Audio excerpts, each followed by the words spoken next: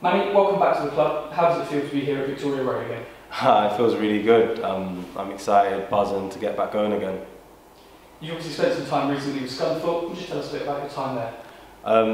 It was a roller coaster, so it was good. Highs, lows.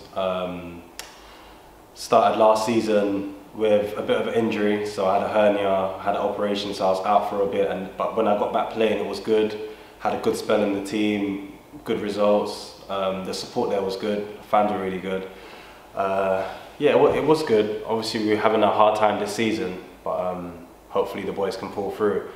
But overall, it was a good experience. It was good being back in the Football League, playing league games week in, week out.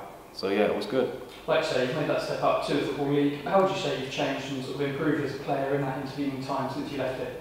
I think just about experience. So just being experiencing playing against better players.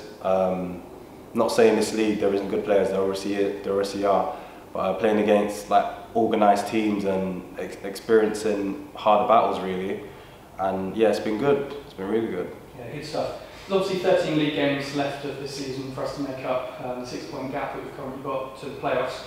You know a fair bit about a few of the squad members here still. How confident are you that we can make that charge up the league we're looking for? Really confident. That's one of the main reasons why obviously I want to come back and help the team with that aim to get there. I feel like we've got the players to do it. I follow Dagger very closely, as you know, on social media and whatnot.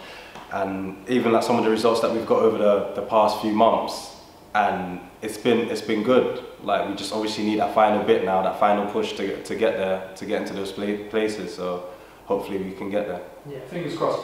Having been here with Darryl and the rest of the management team towards the end of your spell here, how much of an incentive to come back was it to be able to work with them again?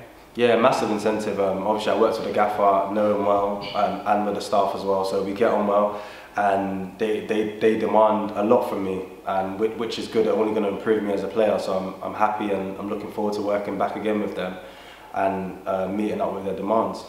Southend at Roots Hall for us this evening. I understand you'll be eligible to be involved, but it's of course complicated when signing on the day of the game, so you must be looking forward to being there and hopefully having some sort of involvement.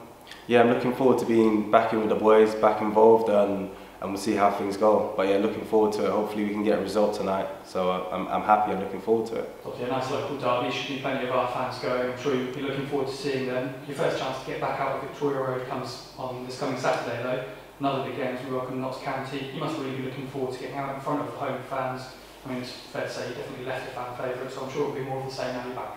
I appreciate that. Yeah, I'm looking for the fans have shown me nothing but love from day one when I signed, and even when I've left, and they've still been following my career so far and send me warm messages. So I'm buzzing to be back and happy to be back with the fans. So we'll be looking forward to hopefully putting in a good performance for them on Saturday.